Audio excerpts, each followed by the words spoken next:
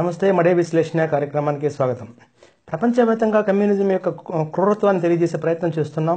ఈ ప్రయత్నంలో భాగంగా ఈరోజు మనం ఒక విశ్లేషణ చేద్దాం. మన భారతదేశంలో ముఖ్యంగా మానవ హక్కులు అంటూ కమ్యూనిస్టులు తెగ ఆందోళనలు చేస్తూ ఉంటారు. ఎక్కడైనా ఒక మావోయిస్టు ఒక నక్సలైట్ చనిపోయిన వెంటనే అక్కడ ఎంతమంది భద్రతా దళాలు అంటే పోలీసులు కానీ సైనికులు చనిపోయిన విషయాలతో సంబంధం లేకుండా మానవ హక్కులు వాళ్ళకు మాత్రమే అవసరమైనట్లు విపరీతమైనటువంటి ఆందోళన చేస్తూ ఉంటారు. ఇక్కడ మనం చర్చించాల్సిన విషయం ఏమంటే కమ్యూనిజంలో మానవ హక్కుల గురించి అనేటువంటి విషయం గురించి చెప్తున్నాను. కమ్యూనిస్టు సిద్ధాంతం ప్రకారము డైలెక్టికల్ మెటీరియలిజం అంటే ఘర్షణలతో కూడినటువంటి వివిధ పరిస్థితులతో వచ్చినటువంటి ఒక భౌతికవాదం అన్నమాట. దీనికి డార్వినిజం కలవడం చేత మనుషులని వాళ్ళు పూర్తిగా ఒక జంతువుల్లాగా తీసుకోవడం జరిగింది. అంటే ఒక మనిషి కూడా మనిషి ఒక జంతువు కాబట్టి జంతువు కూడా అతనికి విలువ ఇవ్వాల్సిన అవసరం లేదని తెలియజేయడం జరిగింది. ముఖ్యంగా లెనిన్ గారు ఈ సిద్ధాంతాన్ని పూర్తిగా తన యొక్క పరిపాలనలో ఉపయోగించుకోవడం జరిగింది. ఈ డార్విన్ సిద్ధాంతాన్ని వాళ్ళ గురువు గారి నుంచి తీసుకున్నటువంటి ఈ సిద్ధాంతాన్ని కార్ల్ మార్క్స్ దగ్గర నుంచి తీసుకుంటే ఈ సిద్ధాంతాన్ని పూర్తిగా రష్యాలో అంటే ఆనాటి కమ్యూనిస్టు సోషలిస్ట్ రిపబ్లిక్లో పూర్తిగా అనువర్తింపజరిగింది.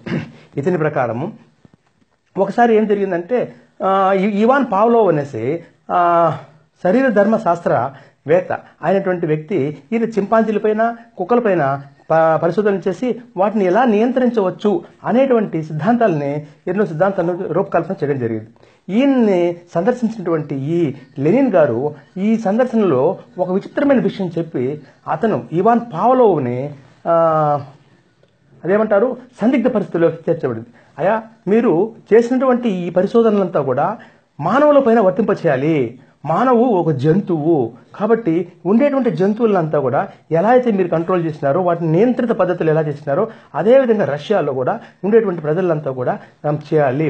కాబట్టి మానవులకు ఎవరికైనా హక్కులు లేవు అనేటువంటి మూల సిద్ధాంతం జంతువుల్లాగా ఉపయోగించుకోవాలి అనేటువంటి సిద్ధాంతం చెప్తుంటే వెంటనే ఇవాన్ పావ్లోవ్ గారు సందిగ్ధము, తర్వాత షాక్ అవ్వడము, తర్వాత ఆశ్చర్యపోవడము. అడిగితే మీరు ఏమనుకుంటున్నారు, మనుషుల్ని పూర్తిగా ఒక జంతువులాగా ట్రీట్ చేస్తారా, అంటే జంతువులాగా ఉపయోగించుకోవాలని చూస్తున్నారంట. అవునని లెనిన్ గారు ఖచ్చితంగా చెప్పడం జరిగింది. దీనికి సంబంధించినటువంటి బ్లాక్ బుక్ ఆన్ కమ్యూనిజం అనే పుస్తకంలో ముద్రణ జరిగింది. దానికి సంబంధించిన క్లిప్పింగ్స్ కూడా మీరు చూడండి. లెనిన్ గారి యొక్క క్రూరత్వము ఎంత భయంకరంగా ఉంటుందో అక్కడ జరిగినటువంటి 9 మిలియన్ల మందిని అతను 5 మిలియన్లు అతని కాలంలో 5 మిలియన్ల మందిని చంపడం జరిగింది. తన యొక్క విరోధుల్ని నామరూపాలు లేకుండా చేయడం జరిగింది. ఇటువంటి పరిస్థితి వాళ్ళు చేయడం. కాబట్టి ఈ కమ్యూనిజంలో ఎవరికి కానీ మానవ హక్కులు అంటూ ఉండవు. వాళ్ళ అధికారం వచ్చేంత వరకు మానవ హక్కులు అంటూ రోధిస్తారు, గొడవ చేస్తారు, ఆందోళన చేస్తారు, ఇన్ని చేస్తారు.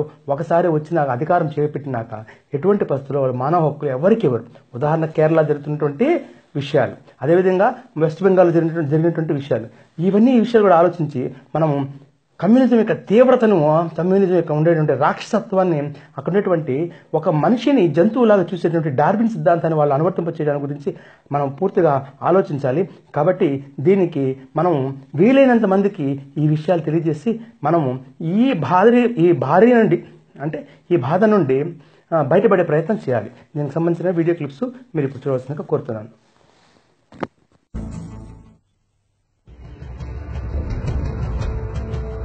The reason why Lenin and the other Bolsheviks were so utterly ruthless was the dialectical materialist philosophy they so believed in.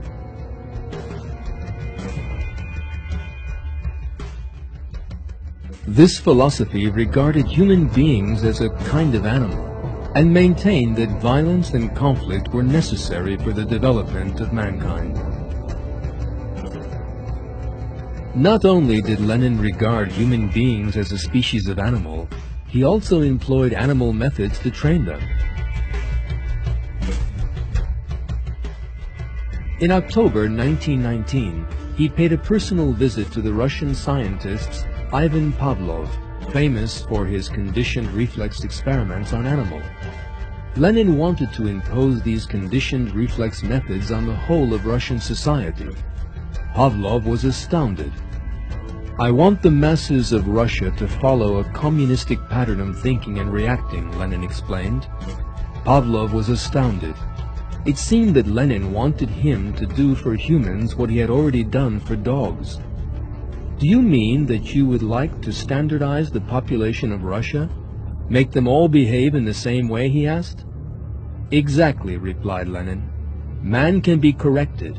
Man can be made what we want him to be. The so-called scientific basis for that philosophy that regarded human beings as a species of animal was Darwin's theory of evolution. The theory of evolution was the most important ideological inspiration behind the communist movement in Russia. Darwin's The Origin of Species was translated into Russian at the end of the 19th century and was responsible for thousands of young Russians turning to atheism and communism. Russian communism was so tied to Darwinism that Georgy Valentinovich Plekhanov, widely regarded as the founder of the movement, clearly stated that he regarded Marxism as Darwinism in its application to social science. Plekhanov's student, Lenin, indeed applied Darwinism to society, and mercilessly slaughtered whole societies he regarded as herds of animals.